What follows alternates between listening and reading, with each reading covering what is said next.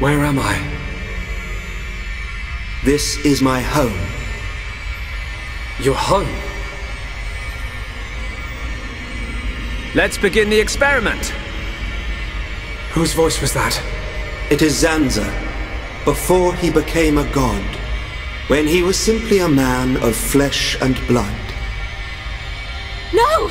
The results have not been confirmed! It's too dangerous! And that voice? It's Meyneth. Ridiculous! It's perfectly safe. We are about to bear witness to the birth of a universe. Once, only a god could perform such a miracle. But today, mankind moves one step closer to the divine! Klaus!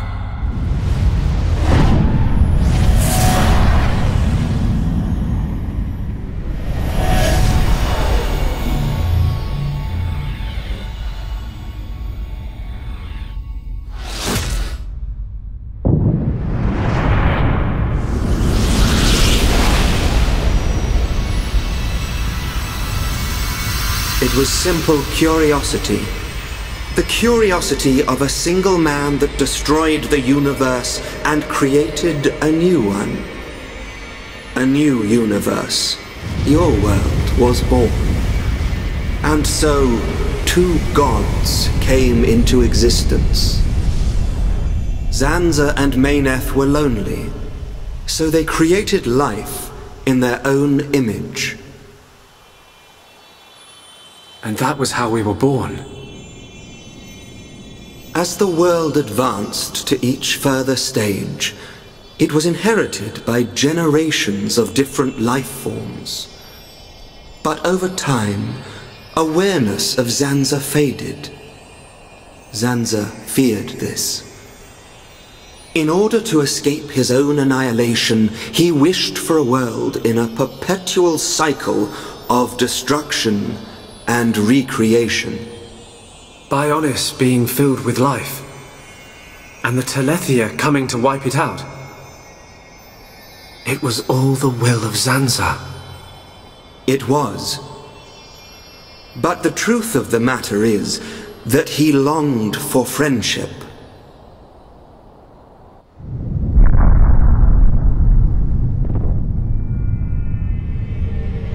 His future, and our future.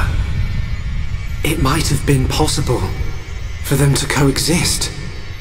Correct. However, that time has passed. The old god was defeated by the new god that he himself created. New god? Yes. That is why I appeared before you, Shulk. Alvis, what are you? I am the administrative computer of a phase transition experiment facility, but that will mean little to you. To you, I am a machine. That is my original form. Alvis? This world is stagnant. It has expired. Therefore, I will ask you, its new god. What is your wish? Will you allow the world to continue to stagnate? Or will you allow it to evolve to the next level? The choice is yours to make. I don't know.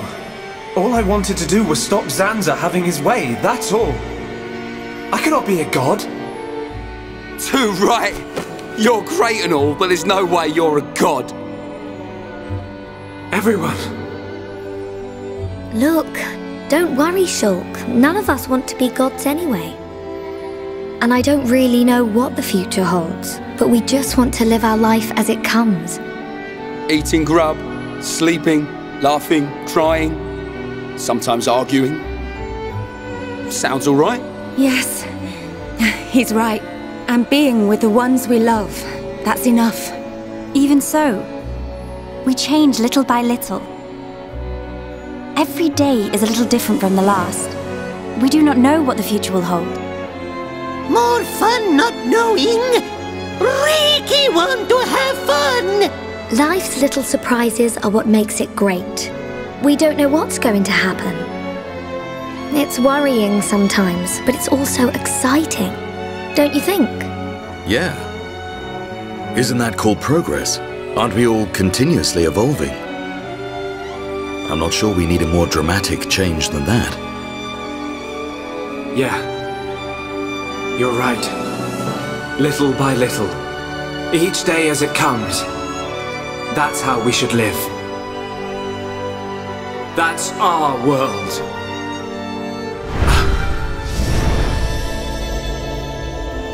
Forgive my presumptuousness, but I recreated their personalities from your consciousness. Alvis, it sounds like you don't think I can make my own decisions. I'm supposed to be the god. Apologies. However, I have good reason.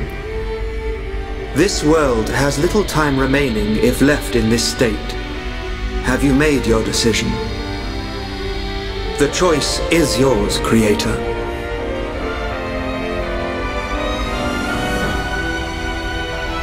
Tell me your decision for the future of this world. I won't decide. The future should be decided by each and every person in the world. And so, what we wish for is a world with no gods!